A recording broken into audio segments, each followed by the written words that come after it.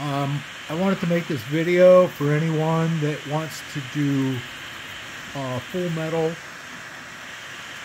heat break for their Anycubic Cobra 2 Pro. This is the heat break. It's a bimetal, has titanium and brass. I bought it on Amazon and it's in there working quite fine.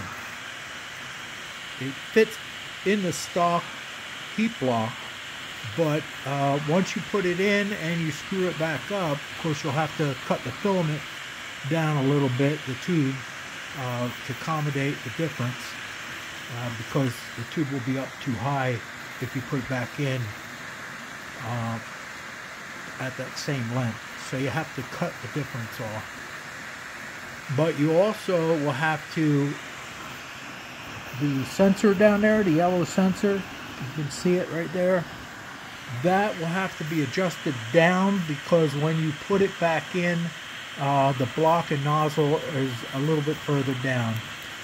Apparently there's a key that you can get and download it and print that will make the sensor the right distance above or below the nozzle, above the nozzle, so that when you do auto bed leveling, it will be correct and it will not pile drive into your bed.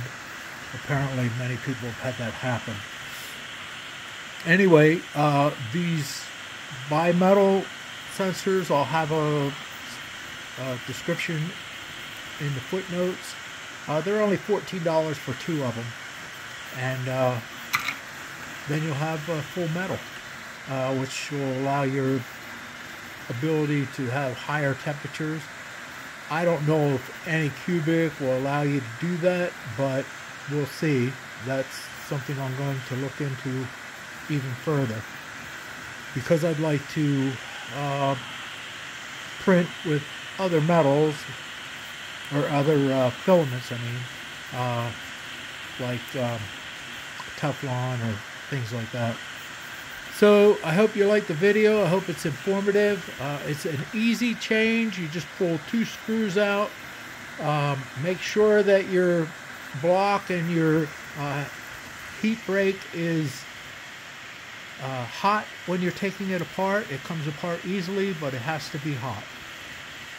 And then just put the new heat break in, cut your tube the right length, put it back in, and then, I mean, you don't even have to take the whole thing apart. Just take the front cover off, this front cover, take it off, 2 screws in the back, and then little clips are clipped there. You have to pop them off and it comes right off, and there's a wire for the fan, so be careful of that.